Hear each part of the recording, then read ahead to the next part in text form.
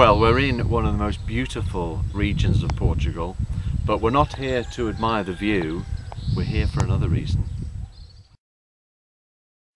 Yes, we're here to meet a man who not only sells honey, but he sells all the equipment for beekeeping. Yes, and that equipment obviously is a hive, and he also sells the bees in the hive as well, which is very good for us.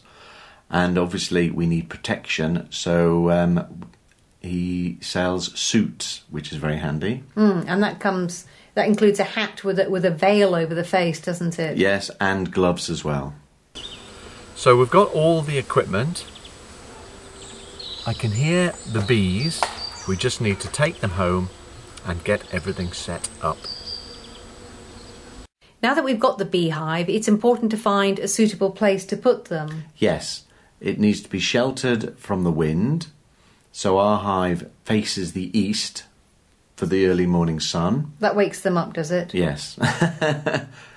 And also not too close to the house either. Because I know the bees from this part of the world, they can be quite aggressive, can't they? Yes, they certainly can. Well, the moment of truth. We've got the bees, they're in position. I just need to release them now. So I must admit I'm feeling a little bit nervous.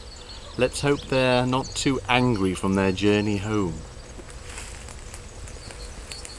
So now that the bees are released, there's nothing that we do now, Richard, is there?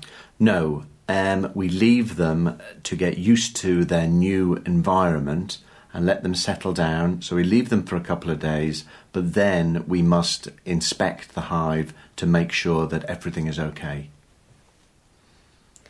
Okay, so now the day of the inspection, Richard, what are you looking for?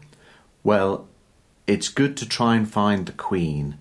It's difficult in a big hive. Obviously, there are thousands of bees, so it's difficult to find the queen. She's a little bit longer than all the other bees.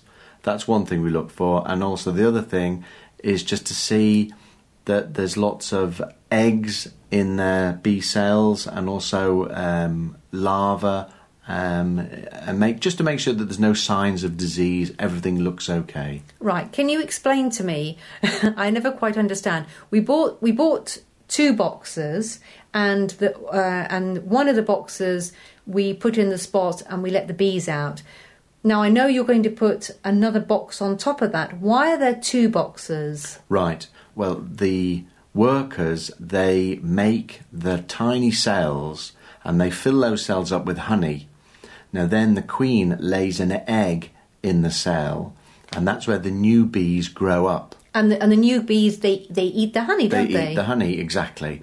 So what we do is we put another box on top of the lower box. Now the queen can't get in the top box. Oh, so she only lives in the lower box? Yes, but the workers get in the top box. They keep on making new cells and filling those with honey. So the queen can't get up, so these new cells are just honey, and that's what we collect. That sounds great. Well, I'm really looking forward to our new project, but I'm not looking forward to being stung. Yes, me neither.